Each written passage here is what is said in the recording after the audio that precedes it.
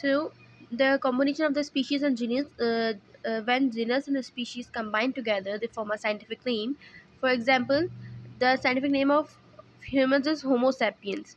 So over here, Homos is genus and the sapien is species.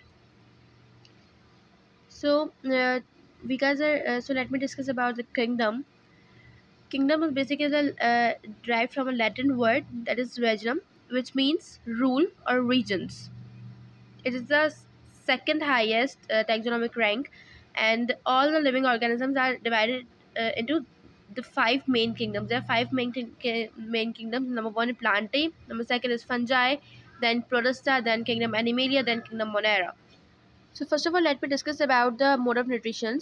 So as previously I told you that there are two types of mode of nutrition. Number one is autotrophic, and number second one is heterotrophics. And autotrophs are those who prepare their food by on their own basis, and they play the role of the producer. And heterotrophs are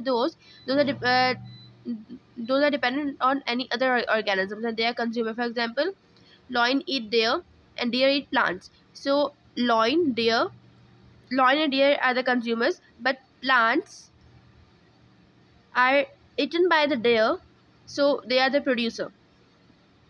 So in Plantae are having the nutrition of autotrophic. They are autotrophic, and they are the producers, and they make their food through the process of photosynthesis.